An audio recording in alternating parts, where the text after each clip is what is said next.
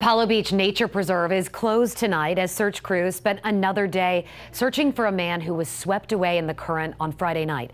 Kristoff Murray jumped in to save a father and his young son. Unfortunately, the current was too strong. Search teams did find the bodies of the boy and his father. That was on Friday night. Today, flowers and a teddy bear were set up as a memorial next to a park fence. There is still no sign of Murray. The park remains closed as Hillsborough County crews search for him. The sheriff's office scaled back that search last night.